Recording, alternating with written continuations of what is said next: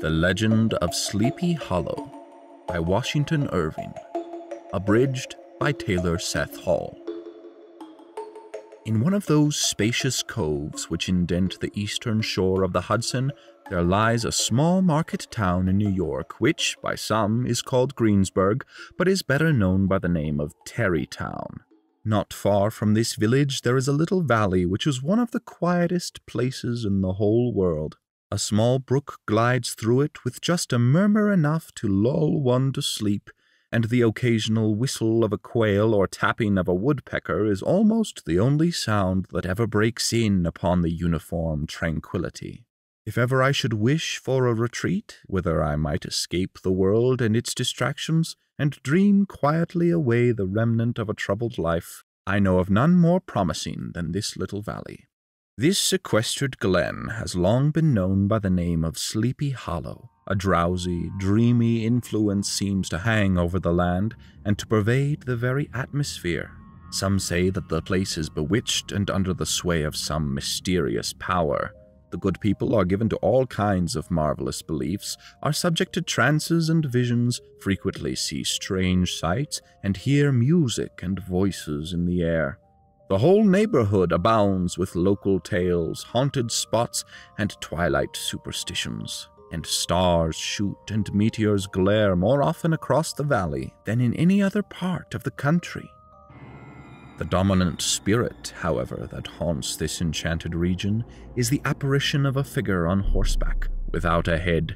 It is said by some to be the ghost of a soldier whose head had been carried away by a cannonball in some nameless battle during the Revolutionary War, and who is ever and anon seen by the country folk hurrying along in the gloom of the night as if on the wings of the wind.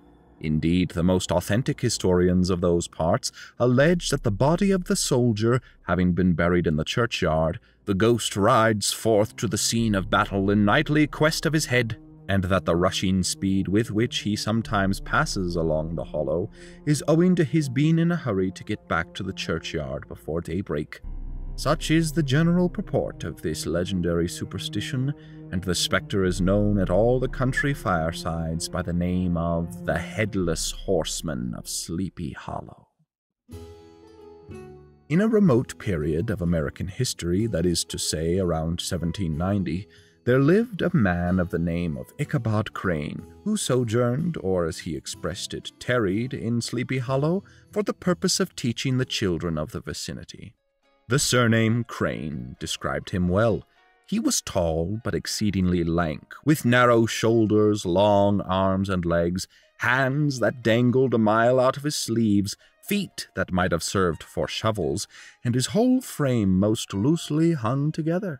His head was small and flat at the top, with huge ears, large, green, glassy eyes, and a long snipe nose. To see him striding along the profile of a hill on a windy day, with his clothes bagging and fluttering about him, one might have mistaken him for the angel of famine descending upon the earth, or some scarecrow eloped from a cornfield. His schoolhouse was a low building of one large room, rudely constructed of logs, and it stood in a rather lonely but pleasant situation, just at the foot of a woody hill. From hence the low murmur of his pupils' voices, like the hum of a beehive, interrupted now and then by the authoritative voice of the master, as he urged some tardy loiterer along the flowery path of knowledge. Truth to say, he was a conscientious man, and ever bore in mind the golden proverb, "Spare the rod and spoil the child." Ichabod Crane's scholars certainly were not spoiled. I would not have it imagined, however, that he was one of those cruel monarchs of the school who joy in the smart of their subjects. On the contrary, he administered justice with discrimination rather than severity, and he never inflicted a chastisement without following it by the assurance, so comforting to the smarting urchin, that he would remember it and thank him for it the longest day he had to live. When school hours were over, he was even the companion and playmates of the larger boys, and on holiday afternoons would convoy some of the smaller ones home, who happened to have good housewives for mothers, noted for the comforts of the cupboard. Indeed, it behooved him to keep on good terms with his pupils. The revenue arising from his school was small, and would have been scarcely sufficient to furnish him with daily bread, for though he was thin and lank, he had the eating powers of an anaconda. But to help out his maintenance he was, according to the country custom, boarded and lodged at the houses of the farmers whose children he instructed. With these he lived a week at a time, thus going the rounds of the neighborhood, with all his worldly effects tied up in a cotton handkerchief. He had various ways of rendering himself both useful and agreeable to his rustic patrons. He assisted the farmers occasionally in the lighter labors of the farm, helped to make hay, mended the fences, took the horses to water, drove the cows from pasture, and cut wood for the winter fire. He found favor in the eyes of the mothers by sitting with a child on one knee and rocking a cradle with his foot for whole hours together. In addition, he was singing master of the neighborhood, and picked up many bright shillings by instructing the young folks in Sabbath choir. It was a matter of no little vanity to him on Sundays to take his station in front of the church gallery with a band of chosen singers, his voice resounding far above all the rest. Thus, by divers little makeshifts, the worthy schoolmaster got on tolerably enough, and was thought by all who understood nothing of the labor of headwork to have a wonderfully easy time of it. The schoolmaster is generally a man of some importance in the female circle of a rural neighborhood, being considered a kind of idle, gentlemanlike personage, of vastly superior taste and accomplishments to the rough country swains. Ichabod Crane was peculiarly happy in the smiles of all the country damsels. How he would figure among them in the churchyard, between services on Sundays, gathering grapes for them from the wild vines, reciting for their amusement all the epitaphs on the tombstones, or sauntering with a whole flock of them along the banks of the mill-pond, while the more bashful country bumpkins hung sheepishly back, envying his superior elegance. Ichabod was an odd mixture of small shrewdness and simple credulity. He knew all about the history of New England witchcraft, in which, by the way, he most firmly and potently believed. It was often his delight, after his school was dismissed in the afternoon, to stretch himself on the rich bed of clover bordering the little brook that whimpered by his schoolhouse, and there con over direful legends of witches and goblins. Then, as he wended his way in the gathering dusk, every sound of nature at that witching hour fluttered his excited imagination. His only resource on such occasions, either to drown thought or drive away evil spirits, was to sing hymns, and the good people of Sleepy Hollow, as they sat by their doors of an evening, were often filled with awe at hearing his nasal melody from along the dusky road. Sleepy Hollow held marvelous tales of ghosts and goblins, and haunted fields, and haunted brooks, and haunted bridges, and haunted houses, and particularly of the headless horseman of the hollow. Ichabod listened with fearful pleasure to these stories, told by old Dutch wives as they sat spinning by the ruddy glow of a crackling fire, where, of course, no spectre dared to show his face. But that pleasure was dearly purchased by the terrors of his walk homewards. What fearful shapes and shadows beset his path, amidst the dim and ghastly light! With what wistful look did he eye every trembling ray of light streaming across the waste fields from some distant window! How often was he appalled by some shrub covered with snow, which, like a sheeted spectre, beset his very path!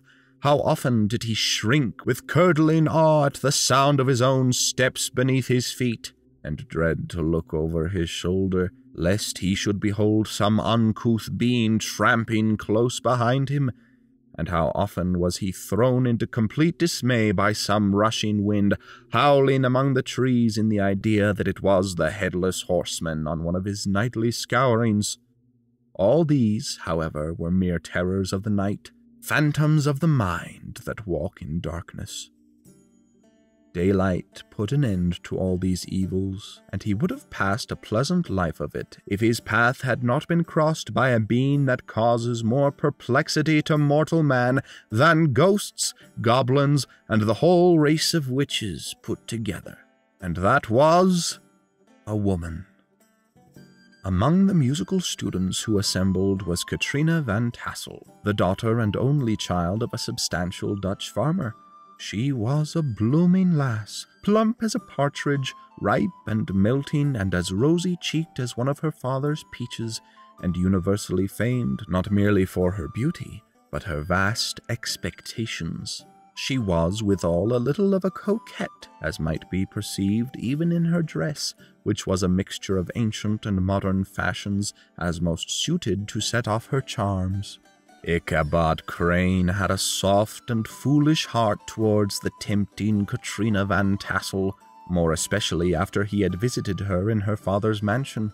Old Baltus van Tassel was a perfect picture of a thriving and contented farmer. Within the boundaries of his farm, everything was snug, happy, and well-conditioned. Hard by the farmhouse was a vast barn that might have served for a church, every window and crevice of which seemed bursting forth with the treasures of the farm. The enraptured Ichabod rolled his great green eyes over the fat meadowlands, the rich fields of wheat and corn, and the orchards burdened with ruddy fruit which surrounded the warm home of Van Tassel. His heart yearned after the damsel who was to inherit these domains. His busy imagination presented to him the blooming Katrina with a whole family of children, and his only study was how to gain the affections of the peerless daughter of Van Tassel. In this enterprise, however, he had more real difficulties than a knight-errant of yore, who seldom had anything but giants, enchanters, fiery dragons, and such like adversaries to conquer as easily as one carves a Christmas pie. Ichabod, on the contrary, had to win his way to the heart of a country coquette beset with a labyrinth of whims, and he had to encounter her numerous rustic admirers, who beset every path to her heart, keeping a watchful and angry eye upon each other, but ready to rally together against any new competitor. Among these, the most formidable was a burly, roaring, roistering blade of the name of Abraham van Bront, the hero of the country round. He was broad-shouldered and double-jointed, with short, curly black hair. From his Herculean frame and great powers of limb, he had received the nickname of Brom Bones. He was famed for great knowledge and skill in horsemanship, foremost at all foot races, and was umpire in all disputes. He was always ready for either a fight or a frolic, but had more mischief than ill will in his composition, and with all his overbearing roughness, there was a strong dash of waggish good humor at bottom. He had 3 or 4 boon companions, and they all scoured the country, attending every scene of feud or merriment for miles round. In cold weather, Brom Bones was distinguished by a fur cap with a flaunting fox's tail, and when any madcap prank or rustic brawl occurred in the vicinity, the neighbors always shook their heads and declared Brom Bones was at the bottom of it. This stormy hero had for some time singled out the blooming Katrina for the object of his uncouth gallantries, and though his wooings were something like the gentle endearments of a wild bear, yet it was whispered that she did not altogether discourage his hopes. Such was the formidable rival with whom Ichabod Crane had to contend, and, considering all things, a stouter man than he would have shrunk from the competition, and a wiser man would have despaired. He had, however, a happy mixture of pliability and perseverance in his nature, yielding but tough. Though he bent, he never broke, and though he bowed beneath the slightest pressure, yet, the moment it was away, up he carried his head as high as ever. To have taken the field openly against Brom Bones would have been madness. Ichabod, therefore, made his advances in a quiet and gentle manner. Under cover of his character of singing master, he made frequent visits at the farmhouse, and would carry on his suit with the daughter by the side of the spring under the great elm, or sauntering along in the twilight, that hour so favorable to the lover's eloquence. Thus, a deadly feud gradually arose between Brom Bones and Ichabod Crane of Sleepy Hollow. Brom, who had a degree of rough chivalry in his nature, would gladly have carried matters to open warfare, and have settled their pretensions to the lady by single combat, but Ichabod was too conscious of the superior might of his opponent. He had overheard Brom's boast that he would double the schoolmaster up and lay him on a shelf of his own schoolhouse, and Ichabod was too wary to give him that opportunity. Brom found Ichabod's stubbornly peaceful strategy extremely provoking, and it left him no alternative but to play off rude practical jokes upon his rival. Ichabod became the object of whimsical persecution to Bones and his gang of rough riders. They smoked out his singing school by stopping up the chimney. They once broke into the schoolhouse at night and turned everything topsy-turvy, so that the poor schoolmaster began to think all the witches in the country held their meeting there. But what was still more annoying, Brom took all opportunities of turning Ichabod into ridicule in presence of Katrina. Brom taught a scoundrel dog to whine in the most ludicrous manner, and introduced it to Katrina as a rival of Ichabod's to instruct her in singing.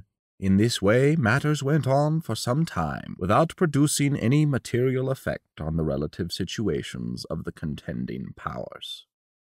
On a fine autumn afternoon at the schoolhouse, Ichabod received an invitation to attend a merrymaking to be held that evening at Van Tassel's farm. The whole school was turned loose an hour before the usual time, and the students burst forth like a legion of young imps, yelping and racketing about in joy at their early emancipation.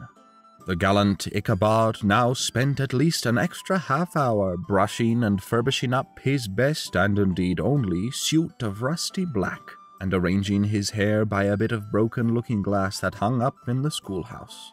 That he might make his appearance before his mistress in the true style of a cavalier, he borrowed a horse from a farmer of the name Hans Van Ripper, and thus, gallantly mounted, issued forth like a knight-errant in quest of adventures. But it is meet I should, in the true spirit of romantic story, give some account of the looks and equipments of my hero and his steed. The animal he bestrode was a broken-down plough-horse, gaunt and shagged, with a head like a hammer. His rusty mane and tail were tangled and knotted with burrs. One eye had lost its pupil, and was glaring and spectral. Still, he must have had fire and metal in his day, if we may judge him from the name he bore, Gunpowder. Ichabod was a suitable figure for such a steed. He rode with short stirrups which brought his knees nearly up to the pommel of the saddle. His sharp elbows stuck out like a grasshopper's, and as his horse jogged on, the motion of his arms was not unlike the flapping of a pair of wings. A small wool hat rested on his scanty strip of forehead, and the skirts of his black coat fluttered out almost to the horse's tail. Such was the appearance of Ichabod and his steed as they shambled out the gate of Hans Van Ripper. It was, as I have said, a fine autumn day. The sky was clear and serene, and the forests had put on their sober brown and yellow, while some trees wore brilliant dyes of orange, purple, and scarlet. Wild ducks began to make their appearance high in the air, the bark of a squirrel might be heard from the groves of hickory nuts, and the pensive whistle of a quail from the neighboring fields. The small birds were taking their farewell banquets. In the fullness of their revelry, they fluttered, chirping and frolicking from bush to bush and tree to tree, screaming and chattering, nodding and bobbing and bowing, and pretending to be on good terms with every songster of the grove. As Ichabod jogged slowly on his way, his eye ranged with delight over the treasures of jolly autumn. It was toward evening that Ichabod arrived at the castle of Van Tassel, which he found thronged with the pride and flower of the adjacent country. Old farmers in homespun coats and breeches, with their brisk, withered little dames, buxom lasses, almost as antiquated as their mothers, excepting where a straw hat or a fine ribbon gave symptoms of city innovation. The sons in short, square-skirted coats with rows of stupendous brass buttons. Brombones, however, was the hero of the scene, having come to the great gathering on his favorite steed, Daredevil, a creature like himself, full of mettle and mischief, and which no one but himself could manage. Fain would I pause to dwell upon the world of charms that burst upon Ichabod's enraptured gaze as he entered the state parlor of Van Tassel's mansion. Such heaped-up platters of cakes of various and almost indescribable kinds. There were sweet cakes and short cakes, ginger cakes and honey cakes, and the whole family of cakes. And then there were apple pies and peach pies and pumpkin pies, besides slices of ham and smoked beef, and moreover delectable dishes of preserved plums and pears, not to mention broiled fish and roasted chickens, together with bowls of milk and cream, all mingled higgledy-piggledy, with the motherly teapot sending up its clouds of vapor from the midst. Heaven bless the mark! I want breath and time to discuss this banquet as it deserves, and am too eager to get on with my story. Happily, Ichabod Crane was not in so great a hurry as this storyteller, but did ample justice to every dainty. He was a kind and thankful creature, whose heart and spirits rose with eating, as some men's do with drink. He could not help, too, chuckling with the possibility that he might one day be lord of all this scene of almost unimaginable luxury and splendor. Old Baltus Van Tassel moved about among his guests with a face dilated with content and good humor, round and jolly as the harvest moon. His hospitable attentions were brief but expressive. A shake of the hand, a slap on the shoulder, a loud laugh, and a pressing invitation to fall to and help themselves. And now the sound of music summoned to the dance. Ichabod prided himself upon his dancing as much as upon his vocal powers. Not a limb, not a fibre about him was idle, and to have seen his loosely hung frame in full motion and clattering about the room, you would have thought that St. Vitus himself, that blessed patron of the dance, was figuring before you in person. The lady of his heart was his partner in the dance, and smiling graciously in reply to all his amorous oglings, while Brombones, sorely smitten with love and jealousy, sat brooding by himself in the corner. When the dance was at an end, Ichabod was attracted to a knot of the sager folks who, with old Van Tassel, sat gossiping over former times and drawing out long stories about the war. Just sufficient time had elapsed to enable each storyteller to dress up his tale with a little becoming fiction, and, in the indistinctness of his recollection, to make himself the hero of every exploit.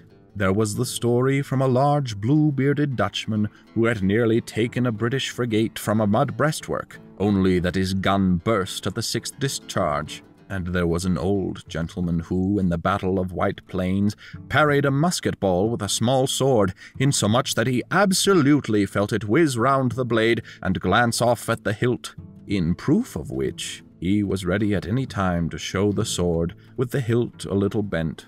There were several more that had been equally great in the field, not one of whom but was persuaded that he had a considerable hand in bringing the war to a happy end. But all these were nothing to the tales of ghosts and apparitions that followed. Local tales and superstitions thrive best in these sheltered, long-settled retreats. There was an infection in the very air that blew from the haunted region of Sleepy Hollow. It breathed forth an atmosphere of dreams and nightmares. Several of the Sleepy Hollow people were present at Van Tassel's, and, as usual, were doling out their wild and wonderful legends. Many dismal tales were told about funeral trains and mourning cries and wailings heard and seen about the old trees. Some mention was made also of the woman in white that haunted the dark glen, and was often heard to shriek on winter nights before a storm, having perished there in the snow. The chief part of the stories, however, turned upon the favorite spectre of Sleepy Hollow, the headless horseman who had been heard several times of late patrolling the country, and it was said, tethered his horse nightly among the graves in the churchyard. Not far from the church was a wooden bridge crossing a large brook, thickly shaded by overhanging trees, which occasioned a fearful darkness at night. Such was one of the favorite haunts of the headless horseman, and the place where he was most frequently encountered. The tale was of old Brower, a disbeliever in ghosts, how he met the horseman returning from his foray into Sleepy Hollow, and was obliged to get up behind him, how they galloped over bush and brake, over hill and swamp, until they reached the bridge, when the horseman suddenly turned into a skeleton, threw old Brower into the brook, and sprang away over the treetops with a clap of thunder. This story was immediately matched by a thrice marvelous adventure of Brom Bones, who made light of the headless horseman as an errant jockey. He affirmed that on returning one night from the neighboring village, he had been overtaken by this midnight soldier, that he had offered to race with him for a bowl of punch, and should have won it, too, for his steed Daredevil beat the goblin horse all hollow. But just as they came to the church bridge, the horseman bolted and vanished in a flash of fire. All these tales, told in that drowsy undertone with which men talk in the dark, sank deep in the mind of Ichabod. The revel now gradually broke up.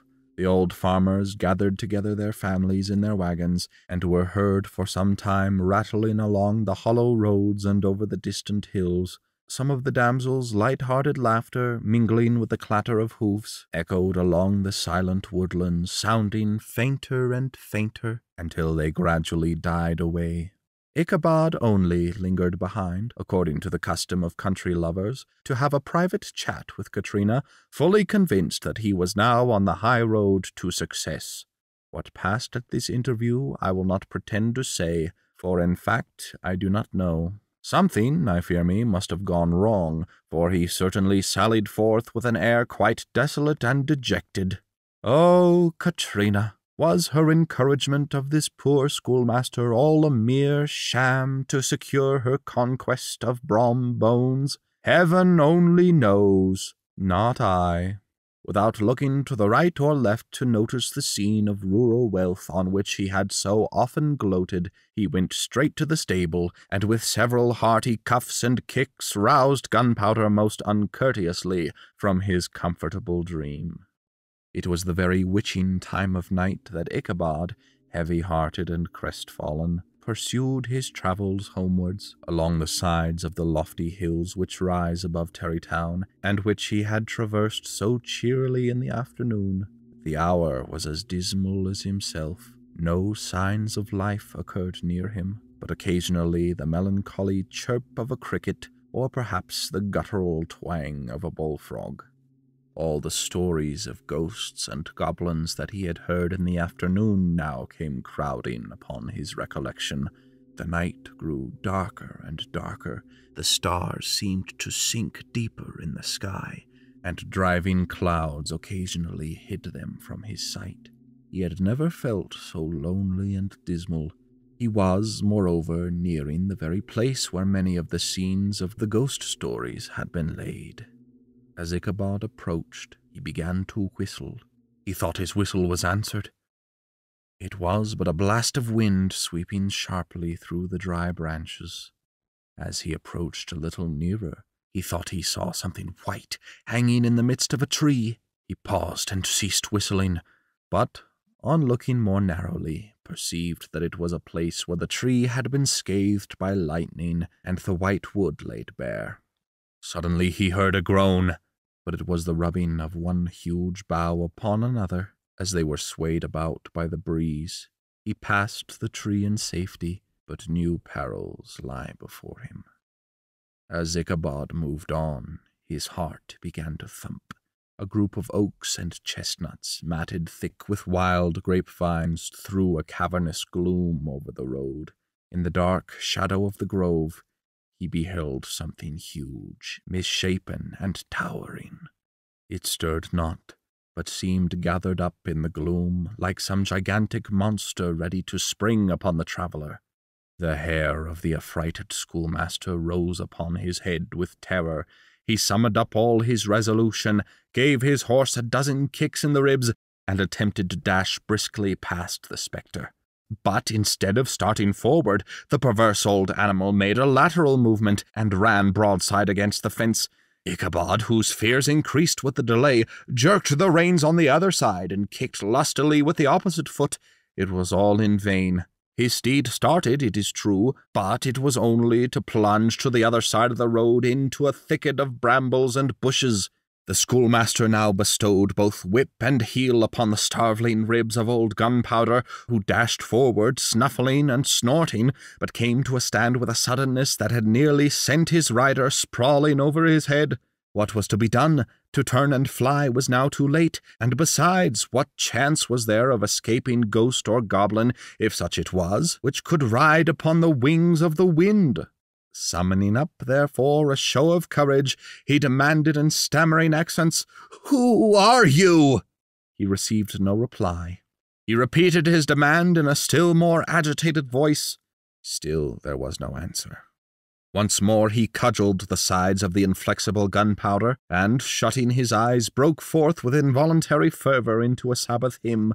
Just then the shadowy object of alarm put itself in motion, and with a scramble and a bound stood at once in the middle of the road. He appeared to be a horseman of large dimensions, and mounted on a black horse of powerful frame. He made neither attack nor greeting, but kept aloof on one side of the road, jogging along on the blind side of old Gunpowder, who had now got over his fright and waywardness. Ichabod, who had no liking for this strange midnight companion, and remembered the adventure of Brom Bones with the headless horseman, now quickened his steed in hopes of leaving him behind. The stranger, however, quickened his horse to an equal pace. Ichabod pulled up, and fell into a walk, thinking to lag behind. The other did the same. His heart began to sink within him. He endeavoured to resume his singing, but his parched tongue clung to the roof of his mouth, and he could not utter a verse. There was something in the moody and dogged silence of this pertinacious companion that was mysterious and appalling. It was soon fearfully accounted for. On mounting a rising ground, which brought the figure of his fellow-traveller in relief against the sky, gigantic in height and muffled in a cloak, Ichabod was horror-struck on perceiving that he was headless. But his horror was still more increased on observing that the head, which should have rested on his shoulders, was carried before him on the pommel of his saddle. His terror arose to desperation. He rained a shower of kicks and blows upon Gunpowder, hoping by a sudden movement to give his companion the slip, but the spectre started full jump with him. Away then they dashed through thick and thin, stones flying and sparks flashing at every bound. Ichabod's flimsy garments fluttered in the air as he stretched his long, lank body away over his horse's head in the eagerness of his flight. They had now reached the road which turns off to Sleepy Hollow, but Gunpowder, who seemed possessed with a demon, instead of keeping up it, made an opposite turn and plunged headlong down the hill to the left. This road led to the bridge famous in Goblin story, about a quarter of a mile off, and just beyond stood the whitewashed church. As yet, the panic of the steed had given Ichabod an apparent advantage in the chase, but just as he had got halfway to the bridge, the girths of the saddle gave way, and he felt it slipping from under him. He seized it by the pommel and endeavoured to hold it firm, but in vain, and had just had time to save himself by clasping old Gunpowder round the neck, when the saddle fell to the earth, and he heard it trampled underfoot by his pursuer. The horseman was hard on his haunches, and Ichabod had much ado to maintain his seat, slipping and jolting on the high ridge of his horse's backbone with a violence that he verily feared would cleave him asunder. An opening in the trees now cheered him with the hopes that the church bridge was at hand. The wavering reflection of a silver star in the bosom of the brook told him that he was not mistaken. He saw the walls of the church dimly glaring under the trees beyond. He recollected the place where Brom Bones' ghostly competitor had disappeared. "If I can but reach that bridge," thought Ichabod, "I am safe." Just then he heard the black steed panting and blowing close behind him. He even thought that he felt its hot breath. Another convulsive kick in the ribs, and old Gunpowder sprang upon the bridge. He thundered over the resounding planks. He gained the opposite side, and now Ichabod cast a look behind to see if his pursuer would vanish, according to rule, in a flash of fire and brimstone. Just then he saw the spectre rising in his stirrups, in the very act of hurling his head at him. Ichabod endeavored to dodge the horrible missile, but too late. It encountered his cranium with a tremendous crash. He was tumbled headlong into the dust, and Gunpowder, the black steed, and the goblin rider passed by like a whirlwind.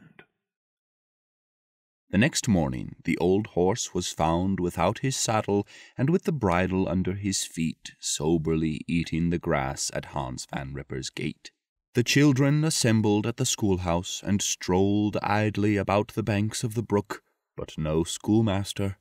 Hans Van Ripper now began to feel some uneasiness about the fate of poor Ichabod and his saddle. An inquiry was set on foot, and after diligent investigation they came upon his traces. In the road leading to the church was found the saddle trampled in the dirt, the tracks of horses' hoofs deeply dented in the road, and the hat of the unfortunate Ichabod, and close beside it a shattered pumpkin. The body of the schoolmaster was not to be discovered. The mysterious event caused much speculation at the church on the following Sunday. Knots of gossipers collected in the churchyard, at the bridge, and at the spot where the hat and pumpkin had been found.